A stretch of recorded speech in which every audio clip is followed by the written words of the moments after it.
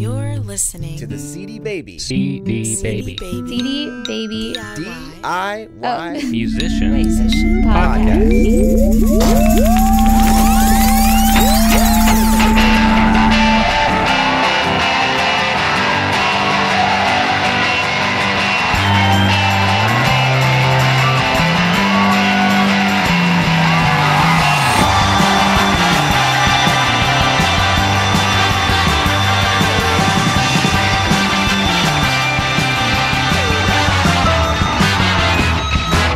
Hey there, and welcome to episode number 85 of the CD Baby DIY Musician Podcast.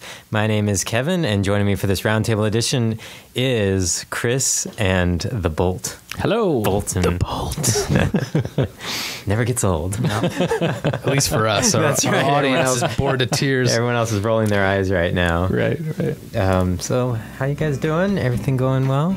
Yeah. Well, I think it's going great. Have I talked about going to the Folk Alliance Festival? No, you have not. You should probably give us your 1 minute update on the Folk Alliance. It was fun. It was in Memphis, Tennessee, and basically there were 3,000 folk musicians and industry types all squeezed into this one Marriott hotel, and non-stop music and panels and discussions and concerts and all kinds of craziness from about 9 a.m. till 4 a.m. every single day for 5 days in a row. Wow. Came back exhausted, but it was pretty inspiring and really awesome to see talented musicians just busting their butts, Very cool. making good things happen. And I should mention that we have the CD Baby YouTube channel, which is going to be, we're going to be posting some videos that you shot at the Folk Alliance, and there's one already up there. It's very impressive. Yeah, we did. CD Baby hosted 3 nights of showcases on the 17th floor in a little hotel room with no PA, and basically people would just come in and do half-hour sets, acoustic singing into the air, and I recorded it for video and audio. Awesome. Yeah, so we'll be posting some of those video snippets, so you can find that at youtube.com/cdbabyvideo. They'll be trickling out there. And if you listen to the folk podcast that Peter hosts, he's been using the audio that you collected and putting together some special editions of that with lots of more live audio from that night. So worth checking out. Excellent. I've got a couple quick little programming notes, if you want to call it that. Things I thought I should mention. I've noticed with the new iTunes lately, I think starting with version 9, that if you subscribe to podcasts, it'll stop updating your podcast just after missing 4 episodes. So if you don't update your iPod and there's been 4 episodes, it'll stop downloading them. And the only reason I thought I'd mention this is because several people have emailed me saying, why have you guys stopped putting out episodes? And I'm like, we haven't. And then I've noticed that it really comes into play if you listen to podcasts that are daily, because you miss, I update my iPhone twice a week. So podcasts I listen to are daily. It keeps unsubscribing. So if anyone knows a way around that, how to fix that, please share, because it's really annoying. But we're still producing podcasts, and some people have asked if we do them weekly or bi-weekly, or why sometimes we skip a week. The one thing we've noticed is that the majority of people download the podcast between Monday and Wednesday. So if we're kind of lagging behind and not going to get a podcast posted till Wednesday night, we just figure we'll wait till the next week. That way people don't miss it. So that answers that question.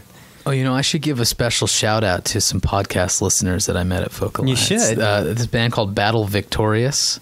And nice. Good name. A folk band called Battle folk duo.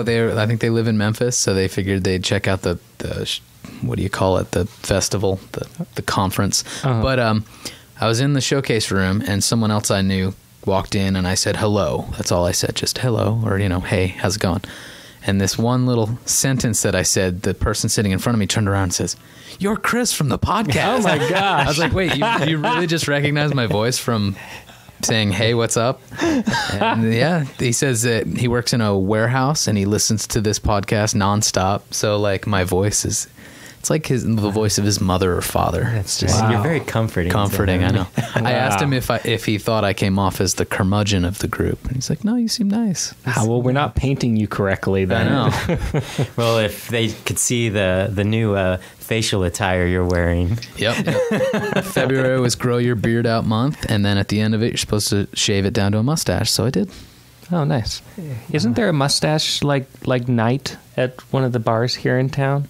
Probably is. I think there is like a mustache party or something. I think that's just one of those things the cops set up to go round up all the criminals. Yeah, same experience when I called, the previous episode, which we're going to recap in a bit, when I called Lisa Lynn to interview her for the podcast. When I answered the phone, or when she picked up the phone, she's like, "Oh my gosh, you're actually talking to me, directly to me." I'm not listening to the radio.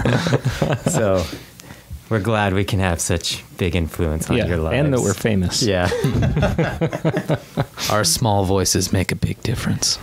Yes. Before we get to the news, there was something that I saw, an interesting promo item a band called The Boxer Rebellion was doing. I thought I would share just quickly. They have this thing on their website. I need to find out who's powering it, but where you can download like their previous EP for free. They've got a new album out that is doing quite well. And when you download it, you obviously give your email address. After you download it, they send you an email that's this cool little like web page looking thing that if you've bought their most recent album, by clicking on the link, if you say, "Yes, I bought it at iTunes," somehow it checks your iTunes library and knows that you got it legally, and it opens up to all this extra content, like extra videos and audio content and all sorts of stuff. And I just thought that was a really cool idea because probably next week, the episode is going to feature an interview I did with Chris Anderson, who wrote the book Free, and he wrote Long Tail. I'm definitely excited about that one. Yeah, it's a good one. And you can get Chris Anderson's book for free in the podcast section of iTunes, in the audiobook section of iTunes. It's in both for free. And so I thought it was cool that this band, kind of timely, sent me this thing where it's like, they gave me their old EP for free, got my email address, then they sent me something that if I'd purchased their new album, which it tells you about the album, so it's not assuming you did, but if you did, and it verifies it with iTunes, and then they give you all sorts of other content. So it's kind of a cool idea of they gave me something free, they encouraged me to buy their latest release, and then in doing so, I would get all sorts of other stuff. So if you download Chris Anderson's book and listen to it before the interview next week, that'll get I think some good conversation going and about ideas like that. And I'm sure some people are going to be mad about some of the conclusions of this interview, and some people are going to be excited and take the ball and run with it. So I'm looking forward to see how people respond to that. So that's next week, hopefully. So what do you say we get into some news? Let's do it. CD Baby. CD Baby. Music. News. Watching music videos is still the most popular activity on YouTube, according to research company Somis. Music videos account for 30.7% of all views. The study also shows that 20 to 35-year-olds are the primary drivers of YouTube traffic, and embedding and linking to videos on social network and blogs by fans 20 to 35 accounted for 57.3% of all YouTube links. We mentioned in a previous episode that Rock Band was now allowing artists to do the needed work in order to make their song available in the Rock Band store, which will be launching very soon. Well, Brian Hazard wrote an interesting article about his whole process of getting approved on the Rock Band store. You can find the article at musicthinktank.com. And his basic conclusion is that it probably wasn't worth the time and effort. So if you're a band or artist who thinks your music would do well on that platform, I highly suggest reading the article so you'll know exactly what you're getting yourself into. In the end, it might be easier to just pay someone to do the work for you. And I'll put a link to that article in the show notes for this episode at cdbabypodcast.com. Web analytics firm Compete.com reveals that there has been a major shift at the top of the web charts. Facebook is now larger than Yahoo in the U.S. Yahoo for years was the world's most popular website. However, 2 years ago, Google passed Yahoo and became the internet's most popular destination. Last month, it became Facebook's turn to pass up Yahoo and make it the #2 most visited site in the U.S., and there seems to be no slowing to Facebook's popularity. So is it possible that Facebook will overtake Google? We'll see. And finally, those of you eagerly awaiting the Apple iPad, they announced that it will officially be available on April the 3rd. So all of you eager to rush out and buy an iPad, you can get it then. And we want to hear the first one of our listeners who gets an iPad. We'd love to hear from you. Give us a call and tell you what you think. Yeah, it'd be cool to get some reviews and first thoughts from the artist community to see if you think it has value to some future ideas of what can be done to engage people with content. Well, what I'm thinking is that I'm going to get an iPad, take some duct tape it to my chest, and play like a movie when I'm on stage of I don't know, like our music video or something like that, or I don't know, just people partying or something, and just turn it up a notch. Get creative. Make sure it's powered. Get plenty of battery power before. Regardless of whether or not you use it live, if you get one, you should tape it to your chest. Otherwise, you'll lose it. The Rock Band thing I was thinking is pretty much exactly what I predicted. Or at least from that one guy's experience. Just a lot of work and cost and labor and not much return on it. And Brian, his band, I believe his band's Color Theory, they sell through CD Baby. He's written a bunch of articles that are good for independent artists. But the article is really in depth about what you have to do and kind of what he knew going into it. And it still was a lot of work and trouble. And if it's a project that you just want to undertake and have, some programming capabilities, it's, go for it. If you're, the average artist who doesn't really want to put the effort in but thinks your music might do well in that platform, there are some companies that, will do it for you. I've heard everything ranging from $350 to $1,000. So, well, yeah. I mean, if you think you can do it and you have some capital, that's not horrible. It's not what they were predicting the iTunes album page would cost. What was it, $10,000 or something? They still deny that. Right. Well, let's move into our recap of last week's episode where we talked about strategic partnerships for your music. I thought it was a good episode, and it definitely got the creative juices flowing with what I could do with the music I'm working on. And what were your guys' thoughts, comments? I know our listeners had some good thoughts and comments. My thoughts and comments were, how the hell does any of this apply to me? Not how does it, but how can I make it apply to me?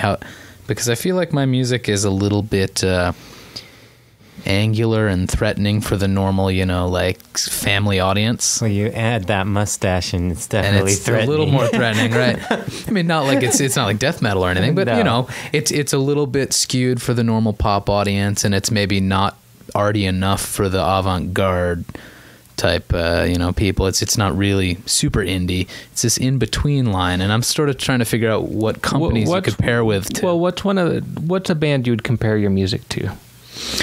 That's a great question. Maybe John Vanderslice. Okay, I'm not as familiar with John Vanderslice. Give me another one. I've heard of U2 and Radiohead. Do you sound like them? Yeah, and the Beatles. Okay. I sound exactly like all three of those bands. I'm not sure. I'll have to think about that. I mean, I did see you guys play a long time ago, but I don't know how much has changed. I don't know either. That, first of all, that's the important first step, figuring that out. I know that, both Steve with his band Hullabaloo and Lisa Lynn ended up doing something that catered more towards, well, one was kids and then one was, babies. But I think in the end, that's not really how you should look at the partnership. It was just something that enhanced their product, where the thing I like about Steve's story is he went out and kind of engineered it himself. He kind of realized, hey, I'm already playing with these kids, and, for this company, maybe there's some bigger opportunities there, where with Lisa, it was literally, she listed it on CD Baby, and somebody found it and wanted to pair it with their makeup that they put out. And I think the important lesson is just, figuring out just thinking outside the box of where you might fit and beyond, you know, because you're probably thinking, what company? He did, you know, he's doing kids music. It's a kids company. But, you know, I was just thinking back how Hello Morning played at a clothing store here in town called the Lizard Lounge, which carries really cool clothing, and they do like a monthly in-store where they have a band and free beer, and they pack the place out. And it's, you know, the audience is more, you know, their target audience is probably mid-30s. You know, it's people that got money to spend on nice clothes. And they do these big email blasts that are really well done and don't just talk about the clothing or what's new and stuff. They have like editorial content. And I thought, well, that might be an opportunity to say, hey, we've played in your store before, and we'd be willing to give away our EP for free to your audience. And is there some sort of partnership there? So, I mean, it's not necessarily, you know, our music and your music would fit as well. Well, I think that having edgy music is a big selling point. A lot of people are looking for edgy music.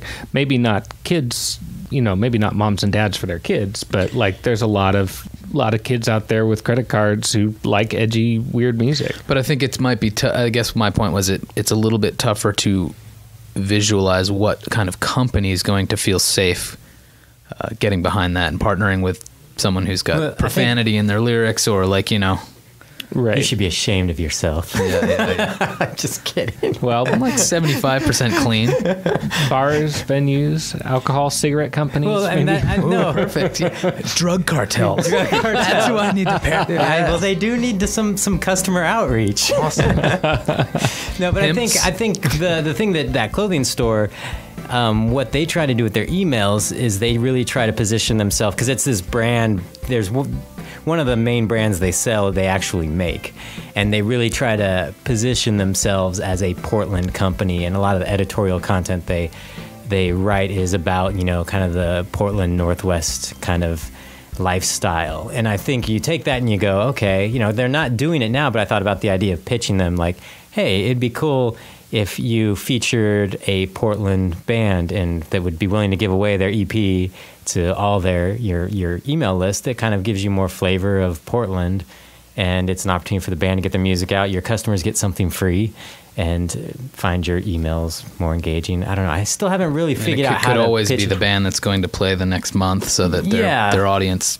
has downloaded the music and then comes to see them, or something like that. Yeah, something like that. Or, you know, there's lots of companies that are trying to brand themselves as being from a town, and one of the best ways to do that is music. And I think that's where there's a big opportunity for people to look. You know, that just reminds me, a friend of mine did product placement for movies for a while, where she basically would negotiate between companies and movies to get the products placed in scenes. She did stuff like placing things on the set of an X-Files episode and stuff like that. But what she would do is she would walk through the mall and she would read these scripts, you know, so she'd have like 5 scripts swirling around in her head, and she'd walk through the mall and she'd look at all the products and she'd be like, how can I pair like this script with what product? Or how can I pair this product with this script? You know, like how can I find a way to like get these two things, this art and this product, into business together? And I think that you could do kind of a similar thing. I don't know if walking through the mall is it, or maybe walking through your downtown, you know, and being like where, you know, who could I partner with? It's not going to be something that every band wants to do, and some people may have objections to it as far as like partnering with a company with their music. But, you know, there's big deals out there, but there's also a lot of small deals that could be easily made where, you know, just having your music on a company's website, you know, in the background, and then here the music on this website is so and so. A lot of times you see benefit concerts, which are, you know, whereas maybe as a band you're not making a ton of money, but you can get like, say, hey, I'll help you guys raise money. I'll bring in the music. You guys pay for the hall. Like you end up arranging a big event where you get in front of a whole bunch of fans for a good cause, and a lot of your expenses are paid for by the companies that you partner with. Yeah, that's definitely something to think about if there's some organizations that you feel strongly about, especially if they're local, and just keeping tabs on the kind of events they do. A lot of times, you know, there might be a partnership opportunity there where you're helping out a cause, you know, by playing for free, and they're putting you in front of a much bigger audience. And I actually did that with this other artist I play for back in last December, and it was a packed room. There was probably around 1,000 people there.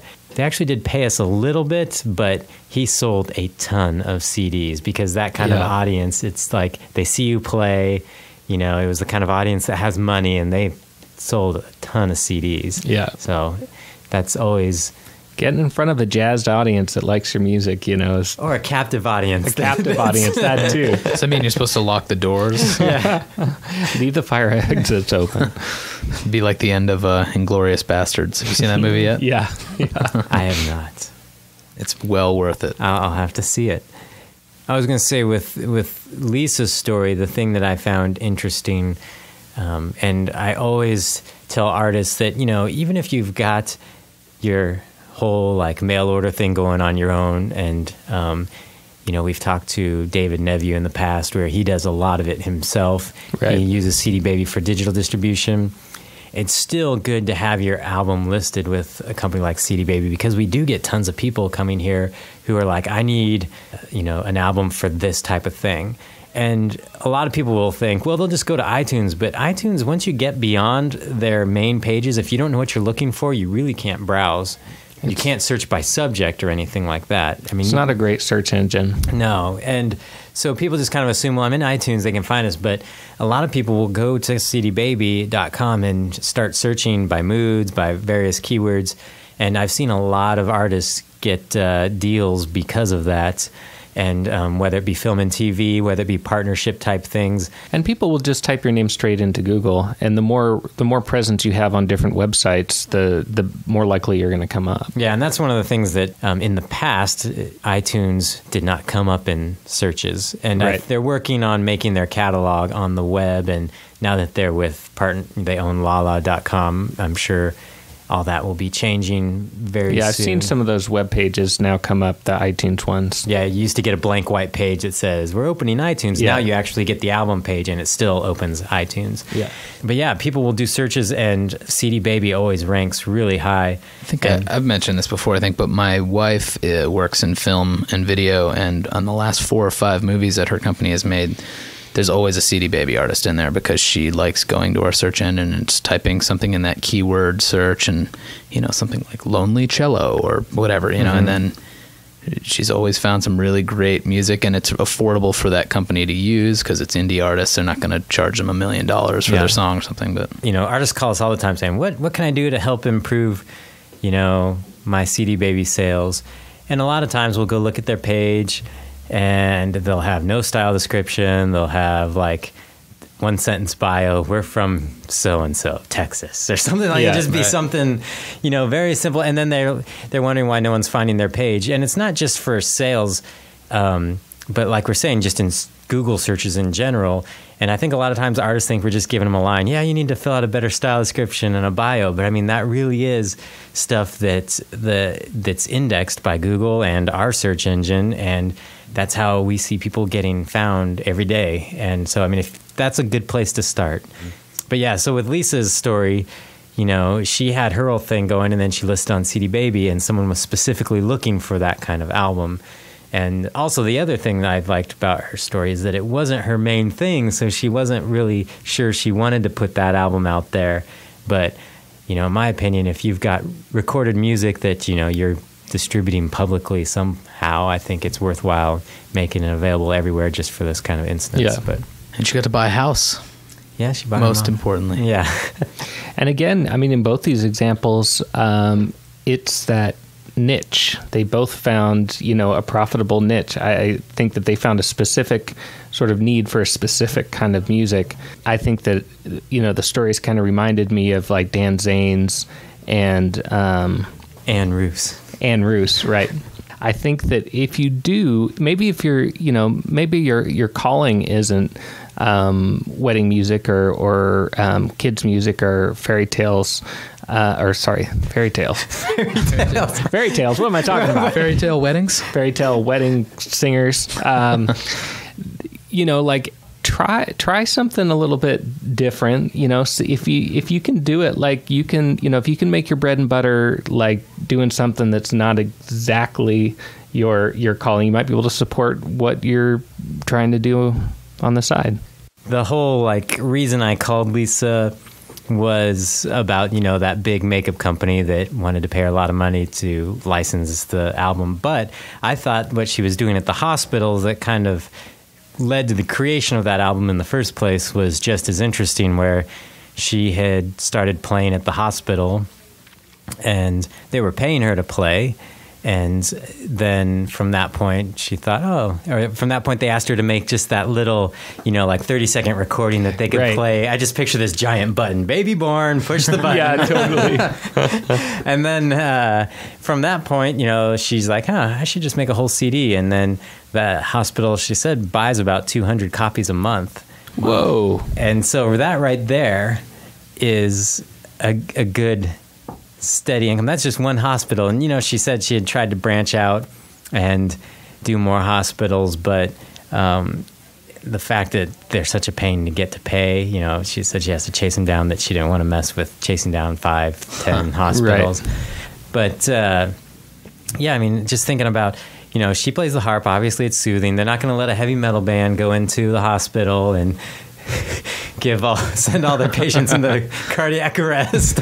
But there's lots of artists outside of just a harp that scenario I think would apply. I know the hospital that near my house has this giant lobby that's separated from where the rooms are, and there's this enormous grand piano in there, and I'm sure that they probably pay somebody to come in and play, and then it just leads to opportunities. So I think it's a good example of how they made the first step of just being around a place of business, and in both cases. And then from that point, they started making connections and building relationships.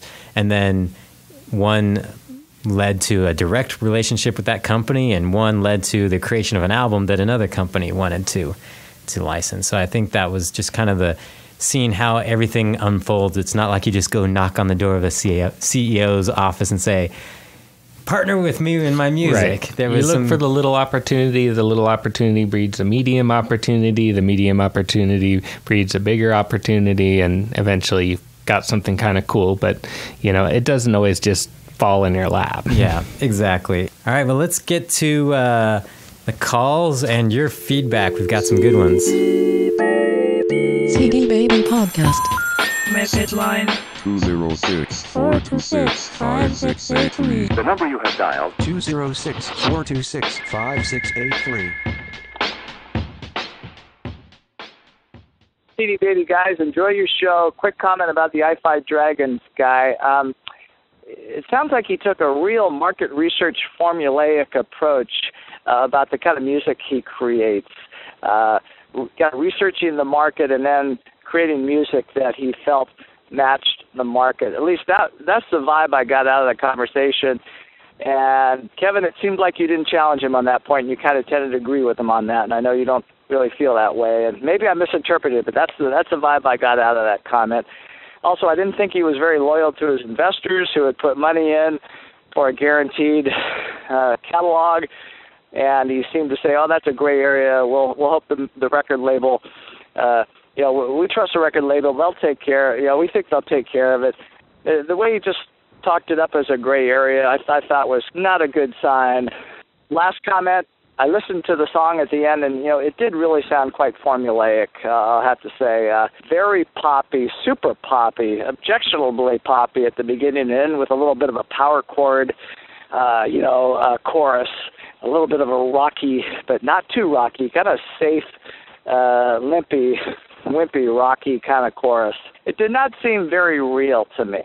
So I thought the guy had some great marketing ideas, and he seems like a real personable guy, but little bit too calculated by half. That's my vibe about him.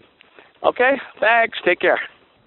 Hey, this is Dave King from Connecticut. I'm a regular listener of the CD Baby podcast and enjoy every episode that comes around. I had a quick question. I was listening to the most recent episode with the guy from I Fight Dragons, and he mentioned a thing where he said that through their website, they don't just let people download music without providing like an email address first or something. And I have a website and I provide downloads, but there's no catch to it. People can just download the songs, and it's as simple as that. So I was kind of wondering if you guys knew how to set something up so that to get a download, it would require providing a email address or something like that first, and how that would work, and maybe there's some service out there that provides that. So anyway, that's my comment and question. Once again, Dave King from DaveKingMusic.com, and keep up the good work. Thanks, guys. All right, thank you for those calls. Honesty. Yes, he was very honest. Don't hold back. Don't hold back. Called me out. Actually, he didn't leave his name. He didn't leave his name. The first guy. Yeah, the first guy. And, I see what he's saying. I don't think he was necessarily being like creating music going, this is the kind of music that will sell. I think they just play poppier music. And, there's certain music that once you get into the world of pop, it's going to sound somewhat calculated because pop music is that way. I think that everybody who has ever written a song has had that idea in their head that they would be famous, that they'd be playing in front of a huge group of strangers, I don't think that's a necessary vision, but I think that we're all, sort of susceptible to that. And I think that maybe some people are a little bit smarter about making it actually happen than others. Yeah. Well, and, if it's something where it sounded like he didn't like the music in general. So, it just depends what you like. Some people, that's just the kind of music they create. I'm sure he had, I don't know, my conversation with him, because I think I talked to him for a little bit while longer. We're talking about Brian from I Fight Dragons. When I interviewed him, I talked to him a little bit longer than what you heard on the recording. And it didn't seem to me like he was doing something like that was just totally fabricated. It didn't seem like that. But it did sound like he knew what the trends were, and he knew that he was taking those he was taking the trend of 8-bit, music and, adding sort of popular punk, elements. And he knew that he was making a recipe that he thought would be successful, and I think that, one of the reasons why we had him on this show is because he was doing the right stuff, he was being successful in his marketing plan. Yeah. It struck me like they loved playing it, and then once they realized that I think you actually called it a gimmick in the interview, right? Once there was the gimmick was sort of out in the open, they said, well, let's roll with this and let's stick with it because it's working. But I don't think they ever didn't. They did it because they enjoyed it at first, and then it was like, we're good at this. Yeah. If you're really trying to sell sell music commercially, put it out there, have people buy it, get fans that are excited about what you're doing. There's an element of understanding what people are going to want to hear that you're always putting into it. And we come back to this again and again and again. It's the story. If between a band, if you had to go, you had to go out to a band to see a band tonight, and one was described to you as cool poppy punk music, and the other one was cool poppy punk music that uses Nintendo controllers in their songs, you're going to go see that one,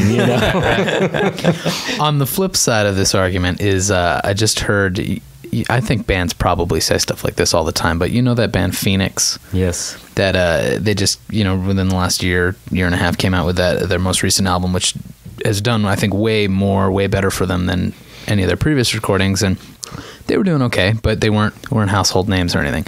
Then they made this record supposedly without any thought of fans or influence or how people are going to receive it. And they said this was the first time they'd ever recorded kind of in a vacuum, and they really wanted to just make the music that they were geeking out on and really got into, and almost intentionally tried to make something that they thought people would maybe be indifferent to or wouldn't have a strong opinion about, and then here it blows up. So in the opposite argument, I don't know if I buy that story. I don't know if I buy it either, but it's a nice romantic rock and roll vision. It is. And I think lots of bands say that kind of stuff all the time. They do, but I think also, this could start a whole nother conversation, but I think a lot of times, sometimes when bands say that they're just going to do what they geek out on, I think sometimes that can almost be more derivative of other stuff, because they're kind of just going with, I don't know, really just tapping into what's influencing them at the moment, which can be some very popular music. I don't know. That's a whole nother podcast. That's a series of podcasts. And the second caller, Dave King, mentioned giving away download without getting email address. There are some services that'll do that for you. One that I've been using with my band, because CD Baby is hopefully developing one soon, is... Well, List Baby can do it. We can do it with List Baby, with Host Baby. Currently, right now, you can? Mm-hmm. I did not know that. Does it work with any website? If you have a website on Host Baby, we can help you set it up. Just give us a call. Okay. For those of you non-Host Baby people, get on Host Baby. But after that, company I've been using that's free is called FanBridge. They do email lists because List Baby is still only a Host Baby client vehicle. And soon it will be available for everyone. So then at that point... There's going to be a new List Baby coming out that's going to be killer. But so I've been using FanBridge. They've got a little tool that allows you to put in, give away a download for an email address. And so, yeah, that one seems to be working good. We should move on because I've got one more call. Hello, this is Tor Christensen, big fan, a singer-songwriter from Iceland, living in Canada. Regarding recording covers, we all know it's a hassle. I was wondering, could it be a win-win for everyone for CD Baby to offer CD Baby customers to take care of paying the Harry Fox agency? Their share might be more money for everyone. I understand that the agency already has an online form, so they have streamlined the process. They would streamline it even more to have, if you wanted to record a cover, you would only send it on CD Baby, and you would send whatever is sold, send their share to the agency. Just an idea. Maybe it's crazy. Anyway, I'm a huge fan of CD Baby and DIY podcasts. They're one of my bright spots in the world of DIY music distribution. Of course, other companies are now trying to steal us away from you. But I think, the philosophy and the attitude still maintain is a huge source of loyalty for me. So keep up the good work. My name is Tor Christensen, torchristensen.com. And, of course, you can find me on CD Baby. Thank you very much. Bye. Well, you're in luck. We do have a deal currently in the works with a company called Rights Flow. And we're going to be doing that directly from CD Baby, hopefully very soon. I keep being told it's launching any day. So, yes, we are going to do that where you can sign up a cover song and then just deal with the mechanical royalties and the digital download royalties, DPDs, as they like to call them, right from CD Baby. There's a link in your CD Baby member account right now that'll take you to an affiliate page where you can do that. But soon you'll be able to do that right from your CD Baby member account. So I'm sure we'll be sending out an email blast when it happens. Those are the calls. And if you'd like to call our listener line, it's 206-426-5683. We love getting your calls and playing them on the podcast. I've got a couple quick comments and emails. Darren Riley, who likes to post on the comment section at cdbabypodcast.com, wrote, "Interesting episode. Lisa's tale was particularly fascinating as ultimately it sounded like she wasn't too happy with the way things went, even though they obviously went very well. Likewise with Steve, I guess, although the campaign was doing okay, it sounded like it wasn't doing as well as he had hoped. I think, though, that Steve's previous campaign had a lot to do with the time of year." And he starts talking about his band. "We've sort of got a loose partnership with a British microphone manufacturer called Newman Retro. It's nothing special and certainly not a business agreement, but we used one of their microphones during the recording of our EP, 5 Songs for Oscar, available at CD Baby. We let them put a track on their website to demonstrate the mic and hope that we got some fans that way. Likewise, I mentioned them on our Facebook page and will readily recommend them to fellow musicians, something he does anyway." He says the next step is an endorsement deal. So there's like a good example. They use that company's microphone. The company puts, hey, here's a sound clip of a band using our microphone. Yeah. Here's a podcast of podcasters using SM57s. Podcasters with podcasters not using pop filters. Not using pop filters. At least 2 of us. We won't tell you who those are. It's a blind test. Then we got an email that was really cool. I wanted to share, and then we'll close things out. He says, "Hey, my name is Christopher Bell. I have a comment regarding 2 of your episodes, episode 28 where you talked about gas prices and episode 41 about having a story. In the fall of 2007, I had just finished my U.S. tour. Gas prices were starting to rise, and I wanted to do something that would combine touring, sustainability, a summer outdoors, and increased publicity. had already heard of people biking and walking for tours and wanted to do something different. So as a joke, I suggested to a friend that I was thinking of touring by canoe. He saw more possibility in it than I did at the time and convinced me to check it out. Within a day, I had already started researching and planning and deciding. Sure enough, next summer gas prices reached their peak, and I had a tour booked from Buffalo to New York on the Erie Canal and Hudson River. Whoa! And to my surprise, To your surprise. To my It was just an earthquake. Somebody just smashed into the wall outside. So, and to my surprise, press liked it more than I could have ever dreamed, being picked up by NPR, the New York Times, and even CBS Evening News. Proof that all it takes is a good idea and a little hard work. And I asked him, besides the press, how did it turn out, as far as like how many, obviously can't play very many shows going down the Hudson River. Right. But he said, "Hey, Kevin, great to hear back from you. It didn't seem too hard. As far as touring goes, it was pretty easy. Can't get lost, places to camp every night. Impossible to get a speeding or parking ticket, and all you have to worry about is the weather. I did see quite a bump in sales and attendance for shows for a while, and I still get people coming up 2 years later asking if I was the canoe guy." That's a memorable tour as well. That is. So obviously you're not going to work with a rock band, but... I was just thinking, I wonder if I could do that with a 9-piece band. 9 canoes? Well, you just have to have little instruments, ukuleles, flutes. Because we do have some canoes. Actually, a couple of my bandmates are really into canoeing. So yes, you can email us your cool stories at info@cdbabypodcast.com and or leave comments at the website at cdbabypodcast.com, and we might just share it on the show. But that was a cool story and useful comment by Darren as well. So yeah. Still got time to plan that canoe trip this summer. The Columbia River. Yeah. And you got the Columbia River and the Willamette River. That covers half of the Northwest. There's a few giant dams in the way, though. No, there's a lock to get around it. They let the canoes go through the locks? Well, at that point, you might just have to pick it up and carry it around. All right, unless you guys have something else interesting, tidbit you want to share. Yeah. Big plans with your music. Let's see. Well, I'm working on a recording. Oh, yeah, we're both working on recordings. We're both working on recordings. Cool. That was a neat story. Not as intriguing as the canoe story, but neat just the same. I did that hot yoga for the first time last night, too. It was 116 degrees, and it's an hour and a half class. So I think basically I'm just running on total spirit right now, yeah. Wow. I would love that. A room at 116 degrees. I'm always cold.